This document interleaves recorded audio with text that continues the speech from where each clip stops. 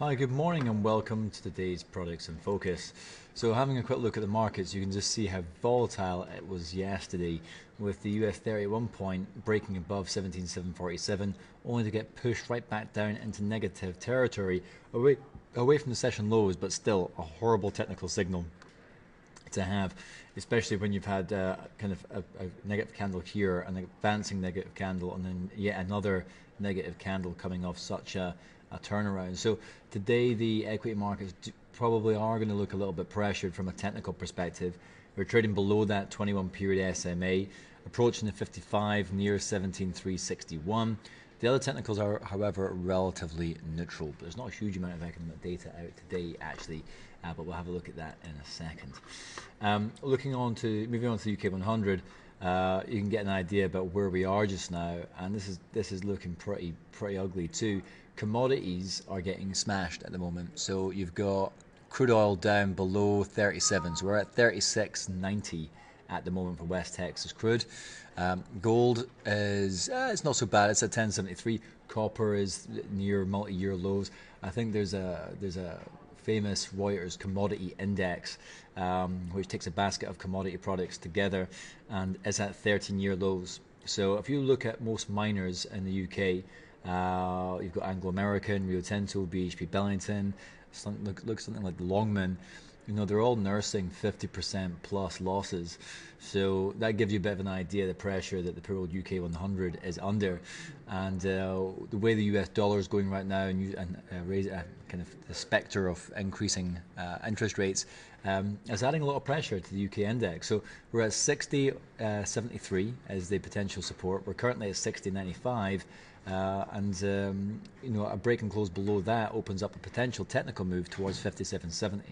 It depends very much where you think commodities are going to go. Are they going to keep on dropping, or are we going to get a sudden turnaround? That's going to be a big driver for the UK market. So then moving on to Japan 225, this is accelerating down lower again, but actually broke below 19,104. We've already had that retracement back up to try and re-challenge it, and it's been pushed back down again. So the next potential support, if we get below that 55 period SMA, of course, 18,648. So dollar yen, the USD is not getting a lot of love, and you can just see that move in the dollar yen last night. That is a very bad, massive candle. It's not as big as this one, mind you, but still, that is a very, very negative candle to have on dollar yen. So we've broken below 121.87. The next potential support would be 120 spot 55, and we can see we're pretty much hugging that 55 period SMA right now. So 121 spot 87 should now act as a potential resistance now that the support has been broken. So moving on to West Texas crude, we're below 37.50. Next potential support 35 spot 30. Again, ugly candle from yesterday. We had managed to rally up, only to get pushed right back down again towards the end of the session. Then having a look at gold, similar picture. Gold managed to rally in the back of that USD weakness, but getting pushed right back down again, hugging that 21 period SMA and potential support at 1,072. It's been in play for a number of sessions. So finishing up with Euro Dollar and GBP USD. So Euro Dollar is beginning to get some acceleration behind it as the USD is firmly taking the back seat. 1 spot 10, 1 spot 11 is the next potential resistance. We're above both moving averages. Other technicals show room for maneuver, and the MACD is just about across the zero line.